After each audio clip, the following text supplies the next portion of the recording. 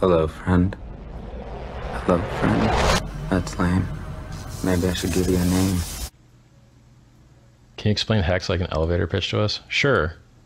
A new thing, better than Bitcoin, that its launch is over in 90 days when a giant payout of a large chunk of the supply is paid to the stakers who buy it and lock it up.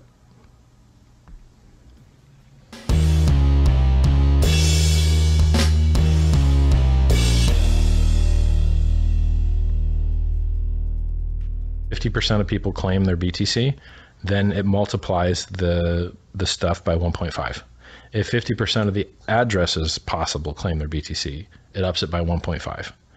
So basically, whatever the number of unclaimed coins is, and it's likely to be very high, because I think only about 9 million Bitcoin could actually claim because of the silly whale penalties and the Gox me not and the multi-sig can't claim. All that stuff adds up to about only 9 million coins could actually possibly claim.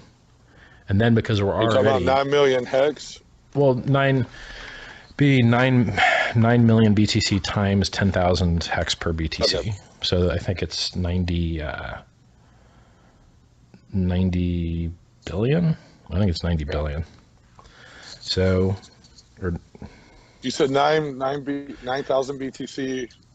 There's 9 million BTC that could possibly claim, but now it's far less because 10% of the claim phase is already over.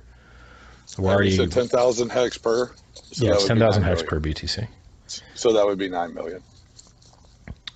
Well, 9 million times 1,000 would be 9 billion, and it's 10,000, yes. So it's 90 billion. So there's 90 billion HEX. Sure, there's 90 billion HEX that are going to be distributed no matter what, because they can't even attempt to claim them.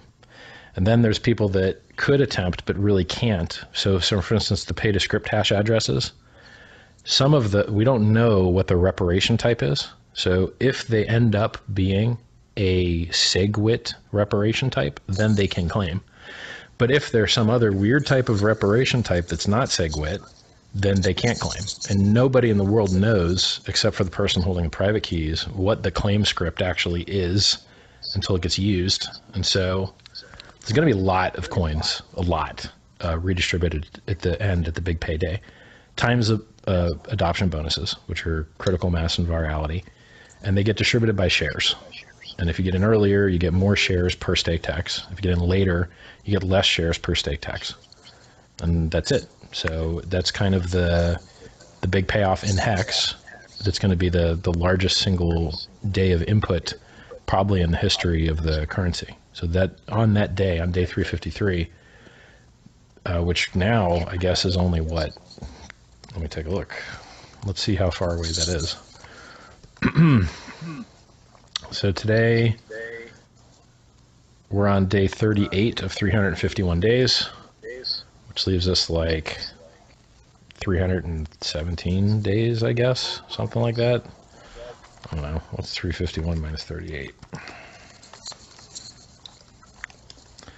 313.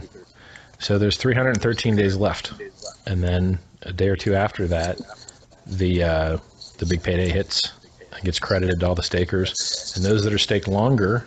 So people have this misunderstanding that like, okay, everyone's going to dump on that day. Well, maybe not.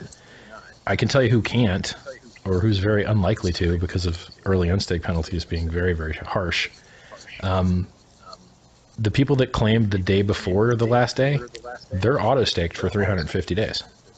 So they can't dump, literally. They can't even emergency end stake. If you free claim, you can't emergency end stake until 350 days has passed. So if the guy that claims like the day before the last day, he's in for 350 days. He can't dump. He could dump 10% because it's 90% auto-staked.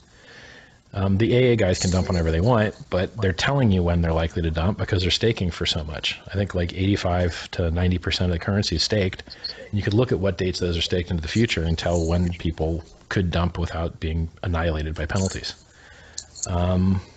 Yeah, so everyone, for some reason, they don't understand that if you have a year of claim phase and you're worried about people dumping those coins, then you have a year of dump phase.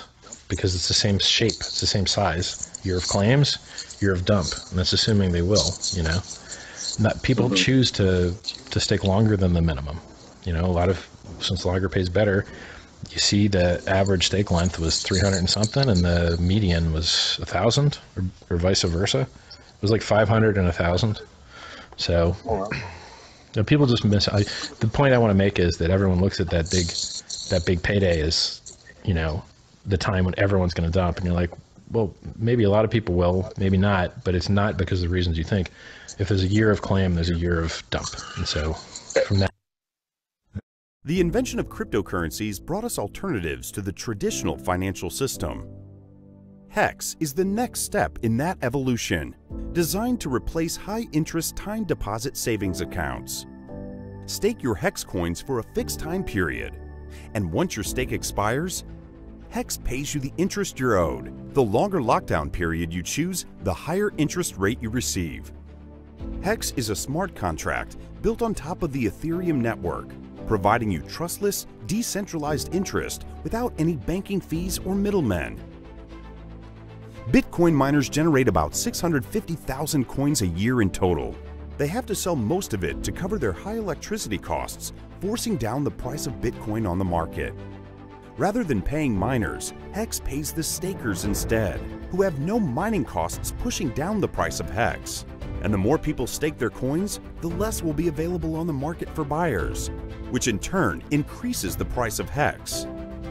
However, if less people stake, then the contract automatically increases the amount of interest earned by the remaining stakers. This balance ensures that it's always beneficial to be a staker. HEX is free for Bitcoin holders. If you held Bitcoin during the snapshot on the 2nd of December 2019, then you can free claim your HEX during the launch phase, which lasts for a year. During this period, you can also transform Ethereum into HEX. And of course, you can already buy HEX on a growing number of exchanges. If you are a Bitcoin holder, why not hold your investment in an asset that actually rewards you for holding?